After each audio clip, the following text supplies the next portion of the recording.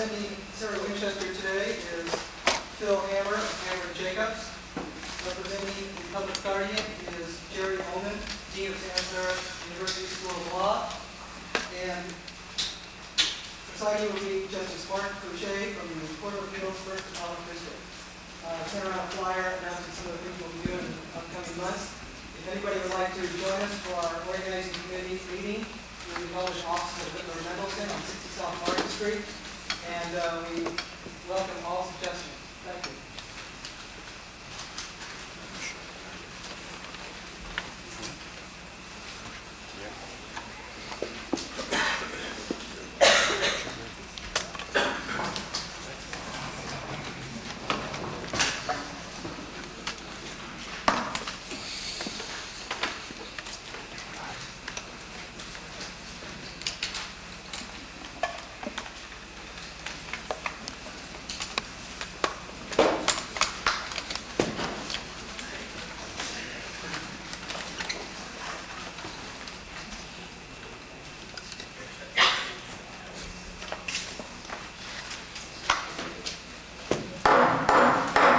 Rise.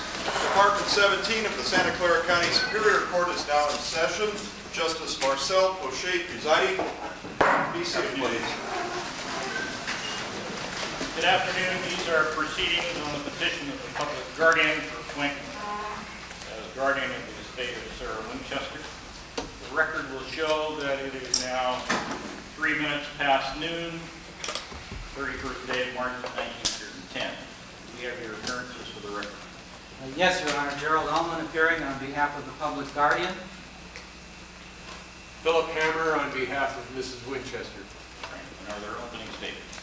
Before we make our opening statements, Your Honor, we would very reluctantly move to disqualify Your Honor from hearing this proceeding.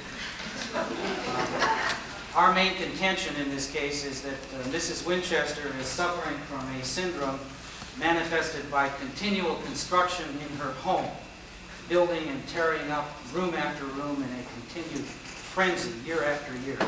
And I have been informed by reliable sources that Your Honor may be afflicted by the same syndrome. I have been informed that your own home is in a relatively constant state of remodeling and construction, and we fear that your ability to be fair and impartial in this case may be affected by this affliction. The motion is denied, and your contempt, Mr. Uelmen, will take those proceedings up immediately afterwards.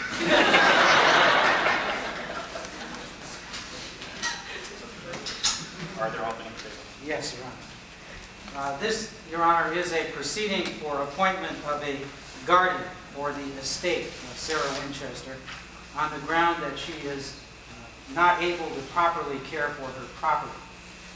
The law provides for the protection of persons who are likely to be deceived or imposed upon by artful or designing persons. This law is designed to protect such persons from their own folly and to preserve their financial resources. We will prove that Mrs. Winchester is suffering from a delusion that continual construction of her home will give her immortality, and that she is under the influence of artful and designing persons, including spiritualists and fortune tellers. She has already spent nearly $5 million in expanding and renovating a house with a market value of $5,000.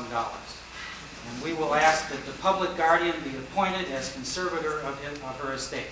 I want to emphasize that we are not seeking to commit Mrs. Winchester, but only to manage her financial resources for her own benefit and the benefit of her heirs. Thank you. Your Honor, may it please the court, we object most strenuously to the effort being made here to appoint a guardian of Mrs. Winchester's estate. We recognize that Mrs. Winchester's residence is the focus of much attention in this community. We concede that it is unique and a quite remarkable project. But the house is not a mystery to its owner. It is a source of pride and accomplishment to Mrs. Winchester. She has built a home of great beauty.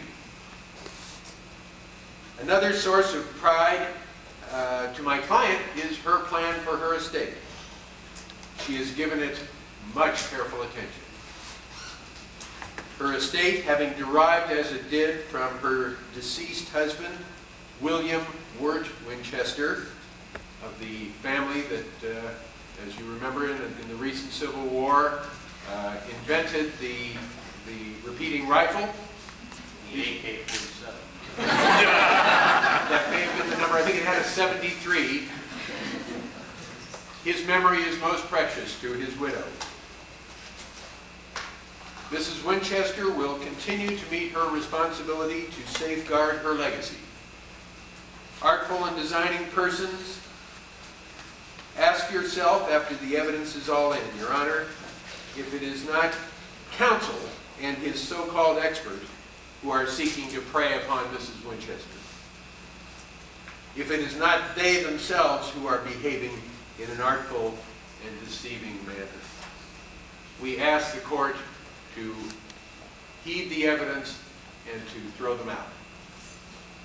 Call your first witness. The petitioner will call Dr. George Wilkinson. Do you solemnly swear to tell the truth to the best of your ability, so help you God? I do. Please be seated. Give us your full name. George L. Wilkinson, W-I-L-K-I-N-S-O-N-M-D. Dr. Wilkinson, would you state your occupation, please? Yes. I am a physician specializing in medical psychology. All right. Are you also known as an alienist? Yes, I am. Could you explain to the court what an alienist is? Is this a documented alienist or an undocumented? Fully documented, Your Honor. In former days, the study of insanity or lunacy was called alienism. Those thoughts being alien to the possessors and to the society at large. At the present time, it is a term reserved solely for those that have been deemed expert in insanity and expert in legal matters. All right. Dr. Wilkinson, could you describe the special training you received in order to qualify as an alienist? Yes, I could. Would you please? Yes. I graduated from the Leland-Stanford Junior University in 1896. Following that, I attended the Johns Hopkins Medical College for 4 years, graduating with my doctorate of medicine in 1900. I next took 2 years of specialized training in medical psychology and neurology. Following that time, for 3 years, I was the associate superintendent at the Psychopathic Asylum of Baltimore. Since 1905, I have been the assistant superintendent at Agnew State Hospital for the Insane and the chief alienist. All right. Doctor, do you belong to any particular professional organizations that specialize in the study of mental disease? Yes, I do. What are those organizations? I belong first to the American Medical Association and more specifically to the American Medico-Psychological Association. Now, doctor, have you made a specialty of persons who are afflicted with mental disorders manifested by continual construction projects? Yes, I have. Is this a common syndrome, doctor? Unfortunately, in my profession, it is found to be relatively common. In society at large, however, it is somewhat rare. Are you aware of other examples of houses that have been under continual construction by their owner as a result of this syndrome? Yes, I have been called in to consult in similar cases. And could you describe some of those other examples? Most notable being the Hallion House, which is found in the Georgetown district of our country's capital. This house has been under continuous and irrational construction for the past 25 years. And is that the only house that has been under irrational construction in Washington for the last 25 years? It is the only house that I was called to consult upon. Is there a name for this syndrome that you're describing? Yes, there is. And what do you doctors call this syndrome? This syndrome is a form of monomania, or partial insanity. It is most commonly known as the Hammer syndrome. I move for a mistrial. Your Honor, we would ask the court to take judicial notice that Mrs. Winchester's selection of counsel may itself be a manifestation of her fixation. So far, everything's been out of state, Mr. Hammer. Your motion's denied. Could you explain, Doctor, why it is called the Hammer syndrome? Most certainly. This serious affliction drives the unfortunate subject to build constantly and build without rational purpose, to build to keep the thanatos, or death force, which is at the heart of pathological mourning and depression, from overtaking their already enfeebled mind. And why is it given the name Hammer syndrome? Because it's usually characterized by not only constant building, but the necessity of constant noise, the ringing of hammers and the buzz of saws. Now, Doctor, in preparation for your testimony, have you examined Mrs. Winchester? No, I did not. Why not? She refused examination. Did you attempt to meet her? Yes, I did, but was turned away. All right. And apparently she's turned away others as well. Is that correct? It was my understanding that the very President of these United States was himself turned away. All right. Is it your understanding that Mrs. Winchester is a very reclusive person? Yes, it is. Have you inquired into her family history? Yes, I have, through various sources. And what have you learned about her family history? Learned that Mrs. Winchester, known as Sarah Pardee at that time, was born in 1840 to a stable and prosperous family of New Haven. There were 5 births within this family. Significant to note, Mrs. Sarah Pardee was the 5th child born, but the 2nd Sarah within the family. Her elder daughter died in infancy. This, unfortunately, afflicted the next named child with double the expectations of their parents, but also double the love and attention.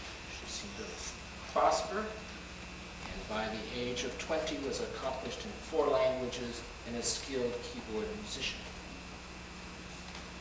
Did she marry, Doctor? Yes, she did. And did you learn the circumstances of her marriage? Yes, I did. Could you describe those? She was married to William Winchester when she was 22. The Winchesters were also a prominent New Haven family. Apparently the marriage went well as Sarah Pardee entered into the society of New Haven in a manner fitting her position. At age 26, some 3 years after the marriage, she had her first and only child. This child, unfortunately, died after 7 weeks of a tragic wasting disease which we call marasmus. Her husband, though of frail health himself, threw himself into the family business in an attempt to deal with his grief. Sorry to say, Mrs. Winchester was unable to overcome her sorrow, and no more children were born to that union. And what became of her husband? Her husband died in 1881 after a long and lingering death of pulmonary tuberculosis. Psychologically, this death was crushing Mrs. Winchester, also because it followed within a year, the death of her beloved father-in-law, who was the patriarch of the family. She was then left without child, without husband, and without a leader to the family. At this point, did Mrs. Winchester come to California? Yes, she did. By family rumor, she may have first visited a spiritualist, which gave her the thought that if she came to California and began to build, that she herself would never die, and she would atone for the tragic deaths of her loved ones. All right. And upon coming to California, did she commence the construction of a home? Immediately. And did you visit her home? Yes, I did. All right, now, Doctor, immediately behind you is what has been marked as Exhibit A for identification, a large photograph. Do you recognize the photograph? Yes, I do. What does that photograph depict? This shows the large, rambling, and disorganized structure that Mrs. Winchester has called her home. All right. Did you visit her home? Yes, I did. And were you guided through the 160 rooms of that home? Not all of them, for none of the servants knew all of the rooms. Some servants could take me to some rooms, others to different rooms. By my count, I was able to visit only 90 of the reported 160 rooms. Now, did any features of this home cause you to question the rationality of its designer?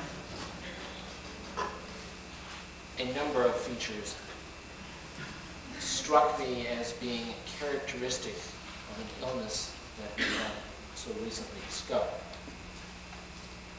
And that illness is?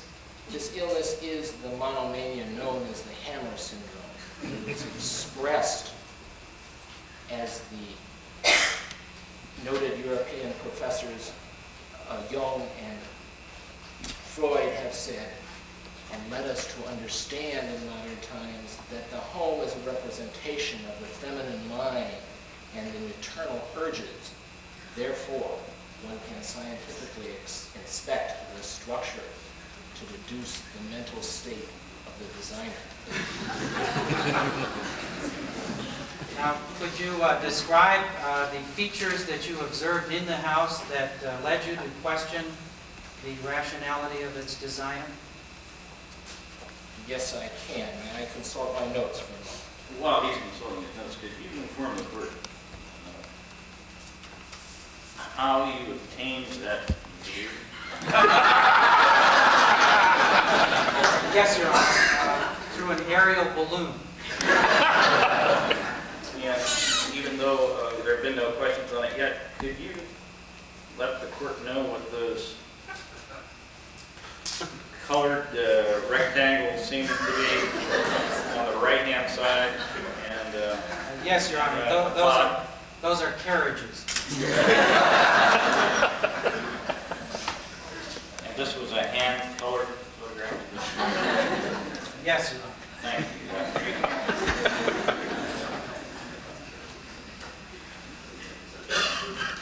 Doctor, you can answer this question now. Thank you. The structure has a stated 160 rooms placed on 160 acres.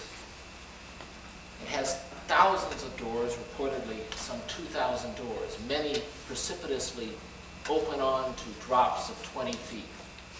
Numerous windows, many of which face inwards, never to see the sun, but apparently to be used to spy upon the servants of the home. Doctor, you did go to Stanford, didn't you? Legal Stanford's a little school down there. Could you tell us that before going to Johns Hopkins, you graduated from Stanford? The farm, yes. Does the house that you're describing bear any resemblance to the Encina Hall?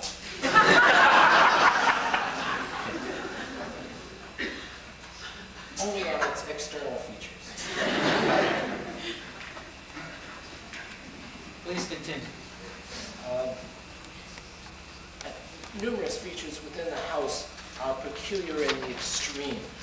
There are glass doors on the bathrooms, so that even at this most private of times, the mistress of the house could be ever vigilant of her staff. Posts and columns were inverted for no apparent reason. Stairways led to nowhere. Doors opened onto blank walls. Cryptic messages were written upon the glass. And in storerooms I found bolt upon bolt of luxurious fabric, wall covering, glass, costly building materials, hoarded and gathering dust with no apparent use. Frequently the panels were numbered in 13s, 13 sinks, 13 bathrooms, even 13 drain holes within the sink. Potentially significant. Well, let's explore that, Doctor. Are you familiar through your professional work with persons under the influence of spiritualists or fortune tellers? Unfortunately, I have been so acquainted. Could you describe your experience in that regard? Yes, it is my professional experience that the irrational practice called spiritualism is only undertaken by the artful and deceiving to prey upon the gullible or the deluded. And did you observe features in Mrs. Winchester's home that led you to believe that she may be under the influence of a spiritualist or fortune teller? Yes, I did. Did the obsession with the number 13 manifest itself in this home? Repeatedly and irrationally. And what connection would that obsession have with being under the influence of a fortune teller or spiritualist? Frequently, the recurrence of the odd number 13, assumed by many to be unlucky, has a pronounced place in most spiritual rituals, and most of those that I have seen deluded with this affliction will have repetitions of 13 within their thoughts or their prayers. And do persons under the influence of spiritualists frequently believe they can communicate with spirits? Yes. And how is such communication conducted? Tragically, most of this communication occurs when the afflicted listens to their own deluded thoughts. Sometimes they will use the assistance of a board on wheels called a Ouija board, where their own disordered movements may spell them out messages. Now, based on your inquiry into Mrs. Winchester's family history, based upon your discussions with those who are acquainted with Mrs. Winchester, and based upon your examination of her home, do you have an opinion whether Sarah Winchester is able to properly care for her property? Yes, I do. And what is your opinion? I believe that Sarah Pardee Winchester, who by reason of the mental disability that has afflicted her, is substantially unable to manage her own financial resources and can resist the fraud or undue influence by others. And do you believe that Mrs. Winchester is likely to be deceived or imposed upon by artful or designing persons? Yes, my understanding of this illness and my study of it in detail leads me to conclude that it only worsens with advancing age and the normal mental frailty of the later years. Thank you, Doctor. That concludes our direct examination. Dr. Wilkinson, does your Stanford education and your Johns Hopkins so-called medical training permit you and advise the rendering of diagnoses without even seeing the patient? It is at times impossible to evaluate the patient, and we must use all scientific measures at our means to assist in our diagnosis. What scientific measures would permit the rendering of a diagnosis without seeing the patient? This is a circumstance that I'm frequently called upon to examine the mental state of someone who has deceased. Conflicts about wills. So I've been trained to reconstruct the mental state of the individual without an examination of that individual themselves. Do I understand that before today you have never seen Mrs. Winchester? Despite repeated requests, I have been unable to. Did you personally interview any of the tradespeople who worked on the house? Only ones that had been there briefly.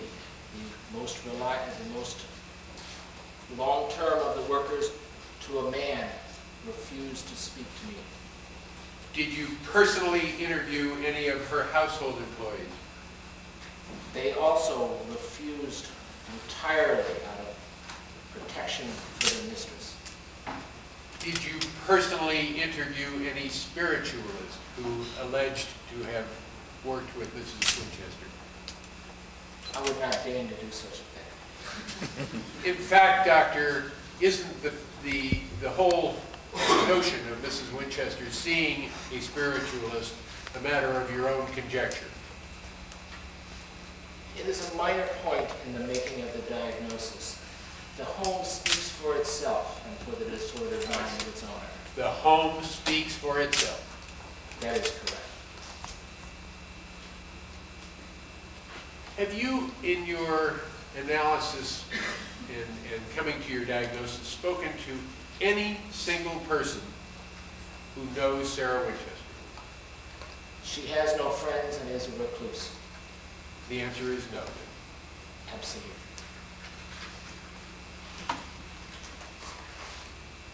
You are then unaware of the actual purposes for which Mrs. Winchester constructed this house. That is not entirely true. Well, you have not talked to her about why she built the house, is that correct? Upon her refusal. And you have talked to no one who knows her who would have been familiar with her purposes, is that correct? I have corresponded with family members, spoken to neighbors, and suppliers of building material. But again, Doctor, you have no notion of why Mrs. Winchester undertook the project she did. Oh, quite the contrary. I have a quite definite You notion. have your theories, is that correct? I have a diagnosis and an etiology that is medically sound. I see. Do you know, for instance, why she installed glass doors and screen doors in her bathroom? Do you know her own reason for that? No, I do not. Do you know the current state of Mrs. Winchester's physical health? Only that she's rumored to be frail and severely arthritic. And you cannot see the connection between her physical health and some of the unusual features of the house? Yes, she is quite a brilliant woman, and there are a number of brilliant innovations within this home. During periods of lucidity, I imagine she could be quite charming and extremely capable. However, in the broader picture of her overall life, she unfortunately cannot maintain that lucidity. The house speaks for itself. No certainty.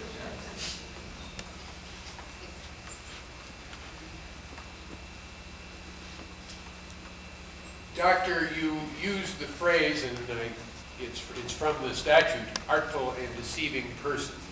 Did you encounter any actual instances of Mrs. Winchester being preyed upon in the past by artful and deceiving persons?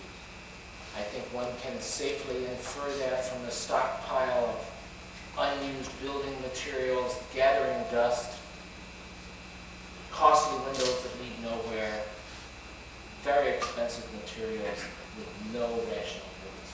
Your answer then is the same. The house speaks for itself. Is that correct? Each part of the house speaks a different message.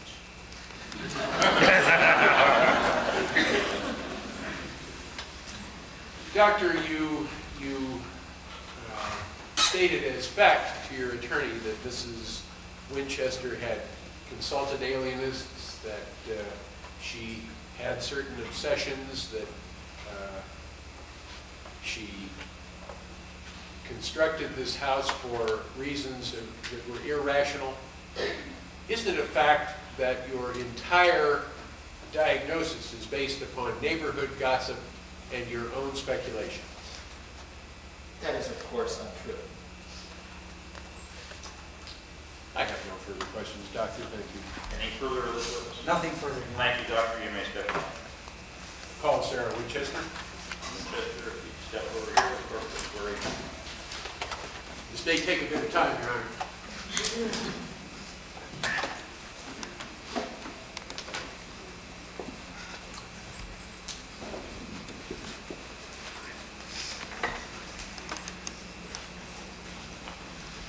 While the public administrator is not otherwise engaged, perhaps he could describe for the record what these devices are in the jury room.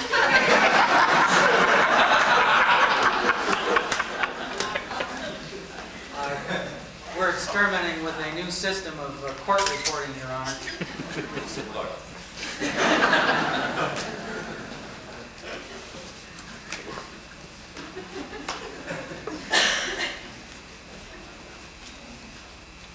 Mr. Hammer, you've used half your time.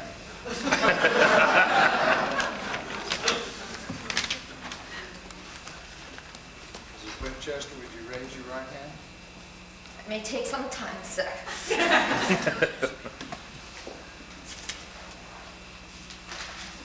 solemnly swear that you will tell us the truth to the best of your ability? I do. Thank you. Your Honor, our right of confrontation and cross-examination gives us the right to observe the demeanor of the witness while she is testifying. So we object to the continued presence of this black veil shrouding her features from our examination. Your Honor, Mrs. Winchester has been subjected to enough indignity by being hauled before this court today. Ladies of her status frequently wear veils, and I ask the court to reject this outrageous effort to further embarrass Mrs. Winchester. And you further ask that we hold counsel in contempt for I sure do. Both are granted.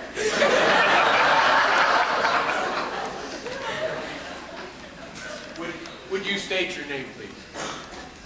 My name is Sarah Hardy Winchester. And your address, please? I live about 4 miles south of the city of San Jose, in another villa. And would you spell that for the record, please? L-L-A-N-A-D-A.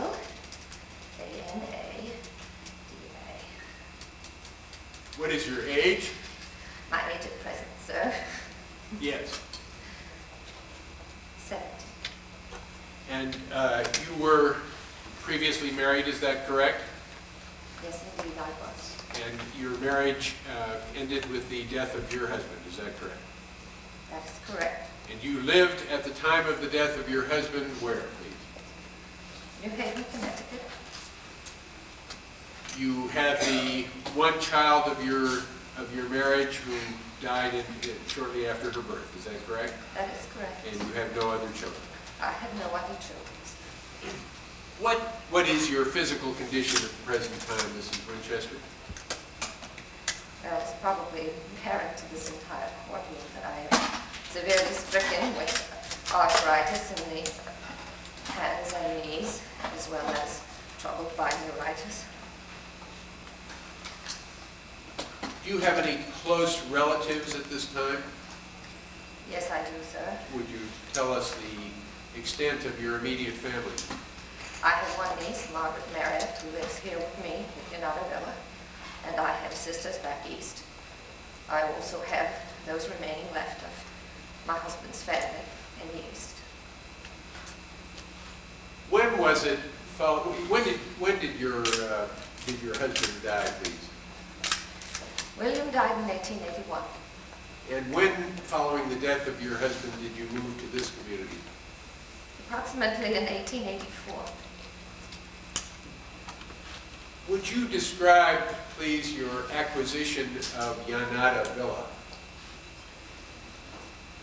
Well, you see, sir, I came out here in the east at the advice of my physician to seek a more pleasant climate. And I immediately found this charming little 8-room farm cottage, the Caldwell property, which I decided to purchase for my sister, which I intended to coax out here. And I intended to live some miles north of here and build my own home. And following your acquisition, did you undertake an expansion of the 8-room cottage? Well, we most certainly did. And what was your reason for undertaking that expansion? Well, you see, it was a sort of a musty old thing, a farmhouse, and well, we decided we'd like to redecorate before we asked my sister to come out. And we became engrossed in that redecoration. I see. And how long did the expansion project take? Well, it's still going on.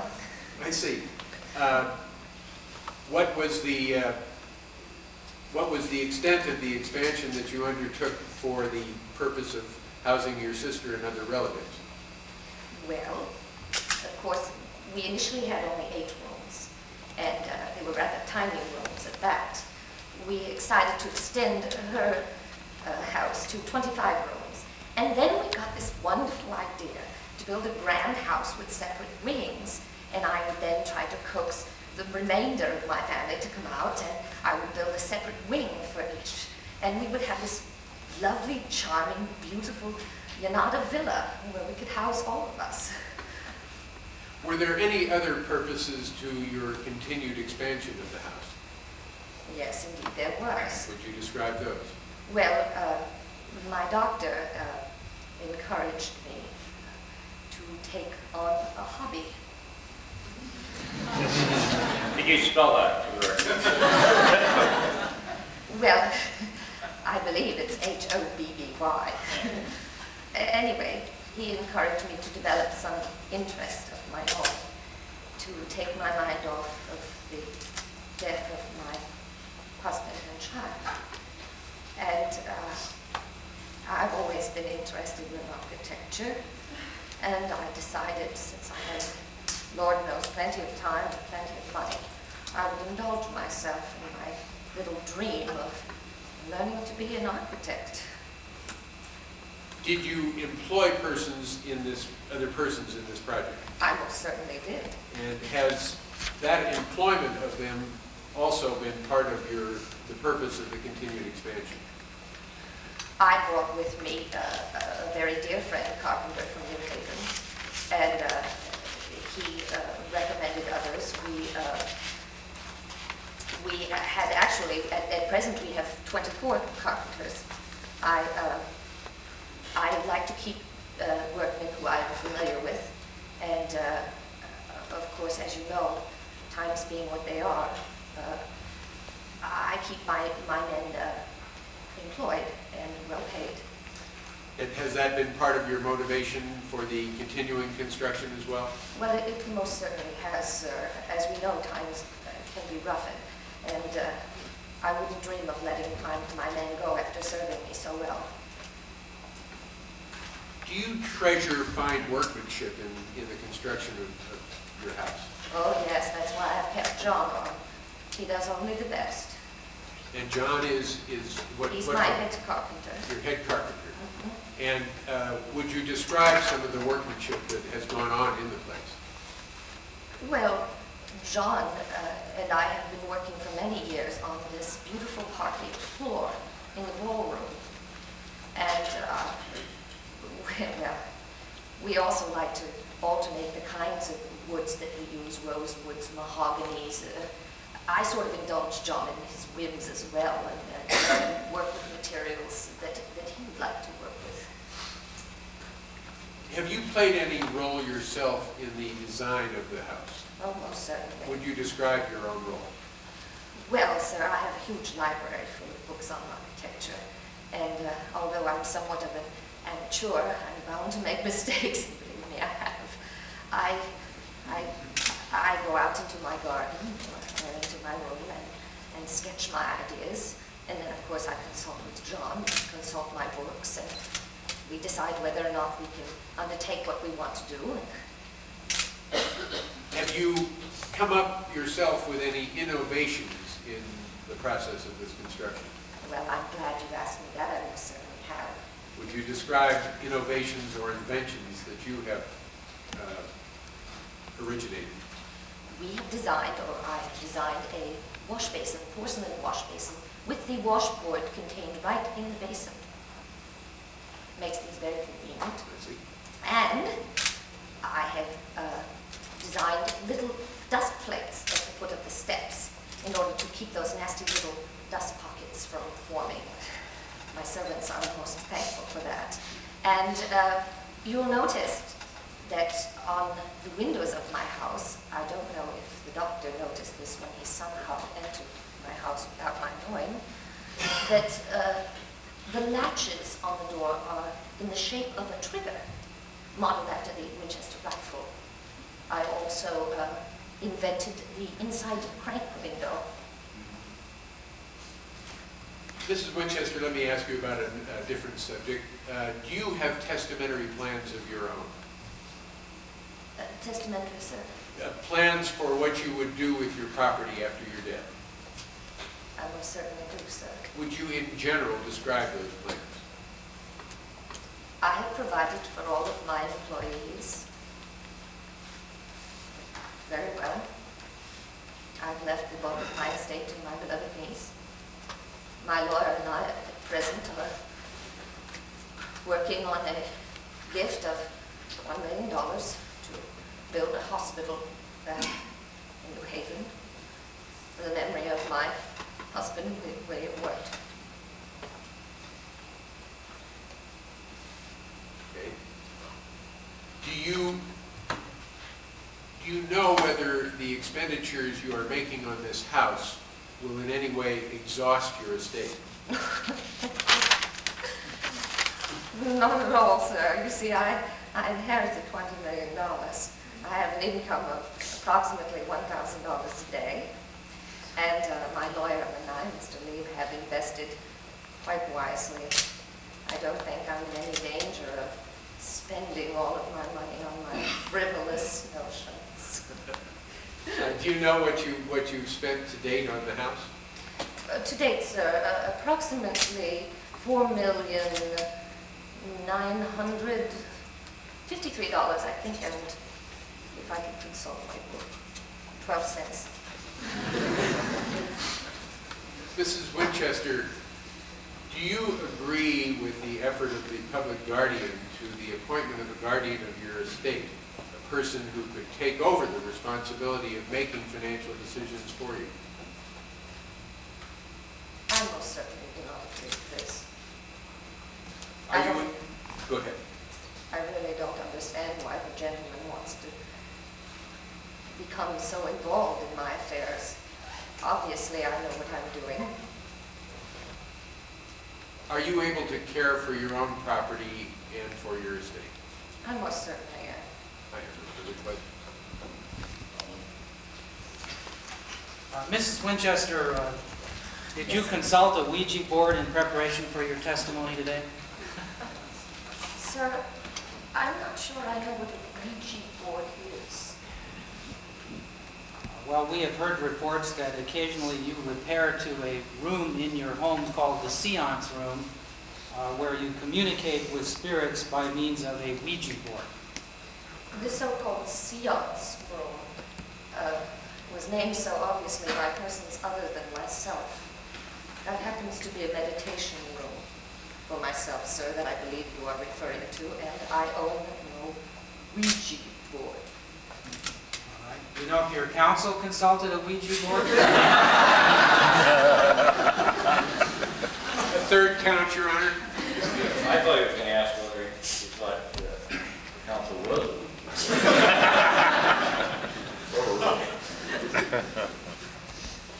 Do you believe that you can communicate with spirits, Mrs. Winchester?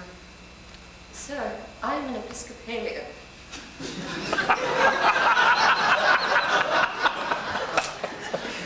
I repeat my question. I most certainly do not. Is there any particular reason, Mrs. Winchester, why there are no mirrors located in your house except in your own private room?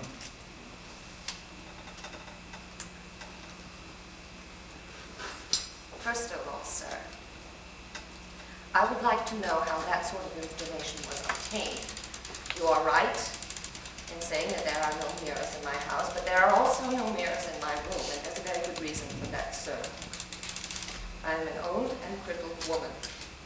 I do not like to be reminded of what I look like now compared to what I once looked like.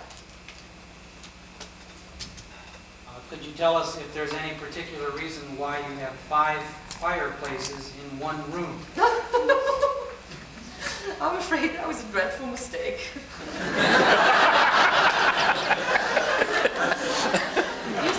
You see, John and I had this idea of making these connecting suites, where, of course, each one of those fireplaces was to belong to a separate room, but I'm afraid we got that dreadfully confused in our plans, and we weren't able to continue.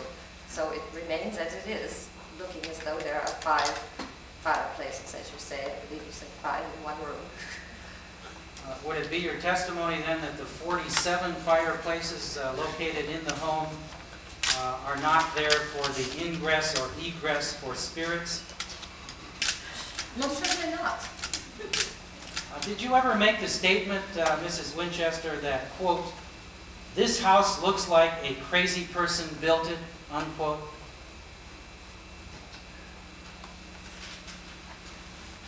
I made that statement, sir. But it is dangerous to try to take statements out of context. If I recall correctly, I made that statement to one of my workmen after the 1906 earthquake. We were standing on the lawns out in front of the house after my beloved tower toppled through my favorite bedroom. There was debris everywhere. Obviously, it looked like a crazy person built it after the earthquake. Now, you indicate that your plans for the house were for your sister and other relatives to move in with you. This is correct. How tall is your sister, Mrs. Winchester? Well, I don't really recall. I imagine she's somewhere around 5'1". All right. Do you have any relatives who are less than 4 feet tall? I most certainly do not, sir. Could you explain then why some of the doorways into and out of rooms have only a 4-foot clearance? You have to remember, sir, that we started with an original house, and we added on to that house. You also have to remember, sir, that a great deal of damage occurred during the earthquake. Sometimes we tore things down and built anew. Sometimes we just built over what we had.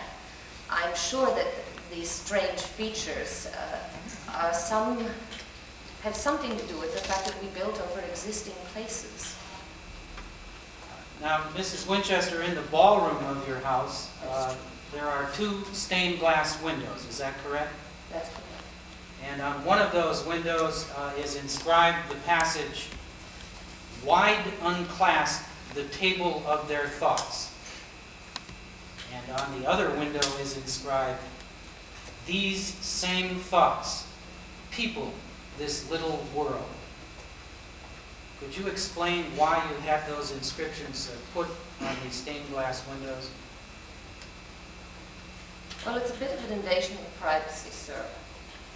But I'll tell you, first of all, that both of those are quotes from Shakespeare.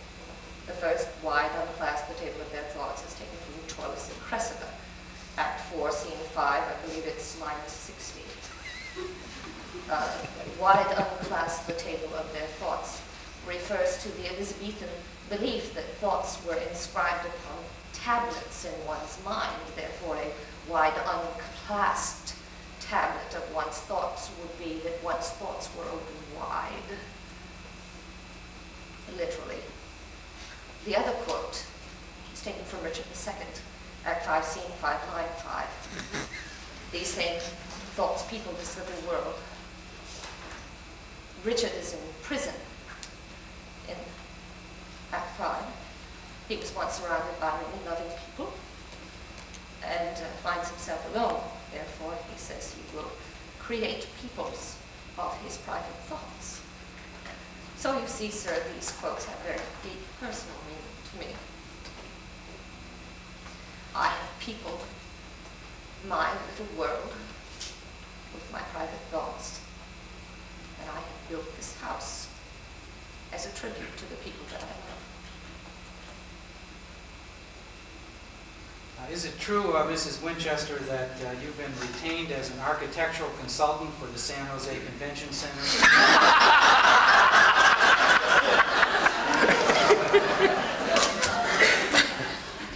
That is absolutely untrue, sir. Some correspondence to that effect came to your honorability, which I ignored. And it is likewise untrue that you are working with the mayor on plans for the new arena? You're joking with me, sir. No, I'm not. You indicated you have made plans for your estate in the preparation of a will. Is that correct? That is correct. And is it true that this will contains 13 paragraphs?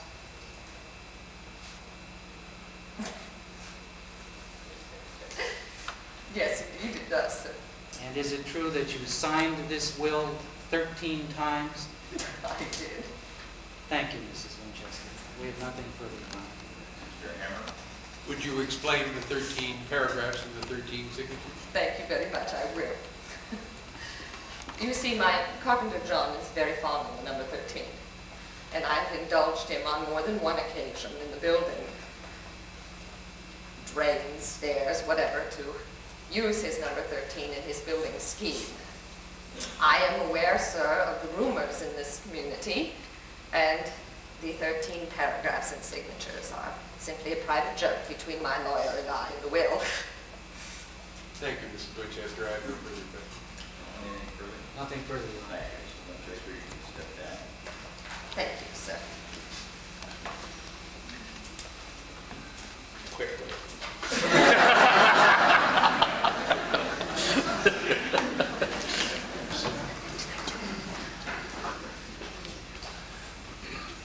Closing arguments. Thank you, Your Honor.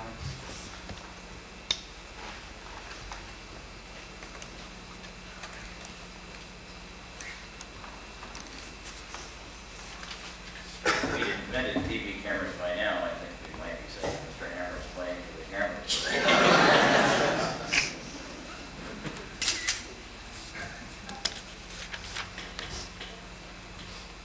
The record will show that it took Mr. Hammer 3 minutes. Chair, council today. Thank you, Your Honor. Mr. Public Guardian. Your Honor, I think our position is best summed up by the testimony of the eminent Dr. Wilkinson, who told us the house speaks for itself. The best evidence of the need for a guardian in this case is the home that Mrs. Winchester has constructed itself, a monument to waste and profligacy. $5 million down a Victorian rat hole. This house will never serve any purpose other than to be an architectural curiosity. And by comparison, Your Honor, we might note that the construction now underway of Senator Phelan's house here via Montalvo is at a total cost of $62,000. Compare that to the $5 million that Mrs. Winchester is investing in this house. A guardian could preserve her estate in the hope that more rational minds could put it to better use. Well, grant this petition, are you going to go after the old senator too? I think the old senator's house, Your Honor, will stand as a monument to much more than the house that Mrs. Winchester has built. Lord knows there is plenty for carpenters and craftsmen to do besides respond to whims plotted on a Ouija board. We could endow a hospital, or better yet, we could endow a law school.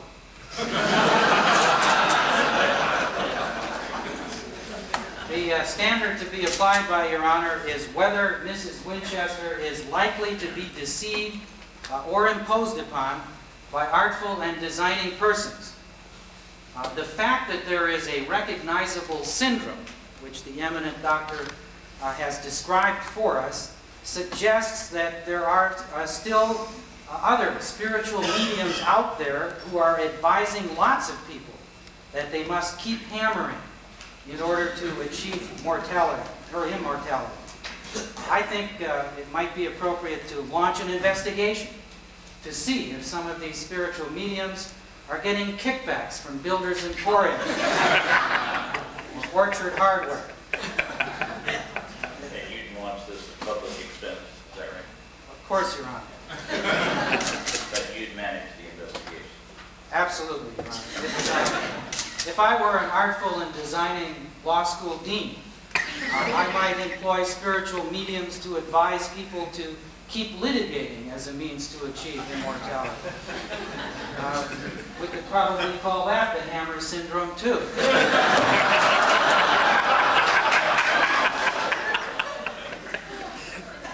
Your Honor. You know, if you keep this up, Mr. Public Guardian, we're going to need more than one judge in this county before you can count to 13. Well, if Your Honor keeps up in the construction of your house, we may have to launch another guardianship. Your Honor, I would respectfully conclude this argument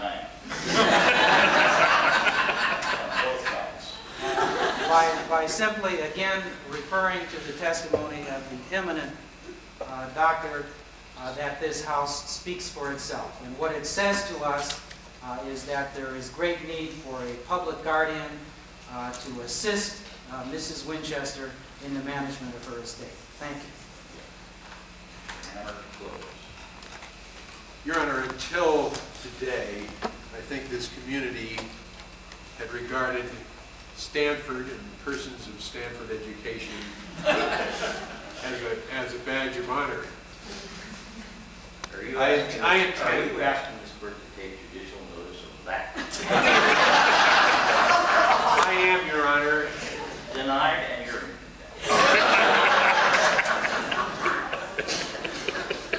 in view of your ruling, I think you will probably accord with my conclusion that Dr. Wilkinson dishonors education anywhere and has presented himself to the court not as an expert, but as a fraud.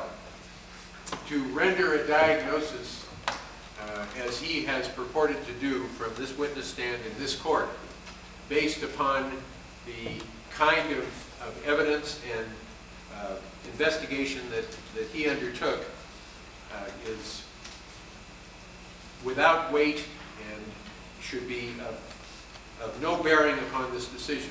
It's the kind of fuzzy thinking you don't want to see ever get into law school, is that? Ever.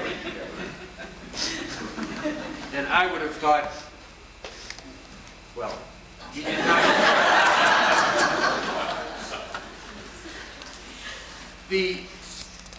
The House speaks for itself is essentially what Dr. Wilkinson would have you base a psychiatric or medical diagnosis upon. What does the Winchester House speak? Your Honor, San Jose is a quiet agricultural community. San Jose does not have a lot in this year 1910 to attract visitors, to boast of anything unusual other than its crops, its orchards. I think it's not out of reason to expect that someday people may come from far and wide to observe the beauty of Mrs. Winchester's house. You may be a guardian too.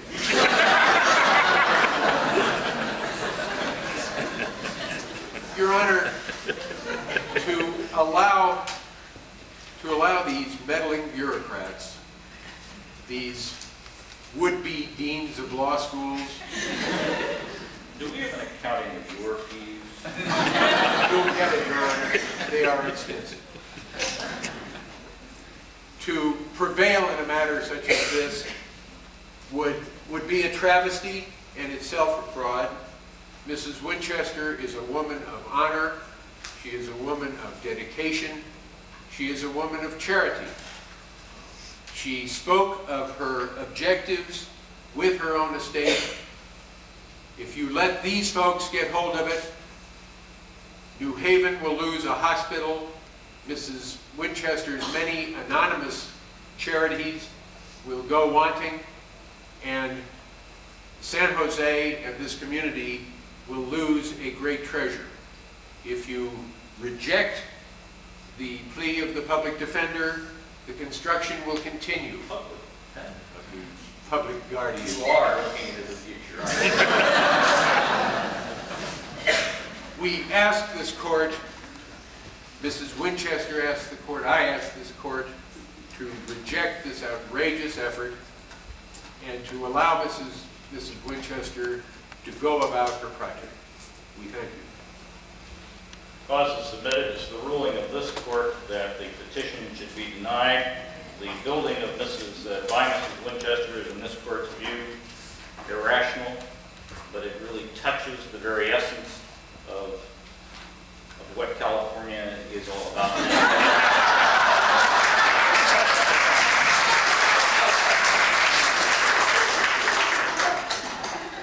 The more irrational growth in building we can get in this county, the better this court likes it.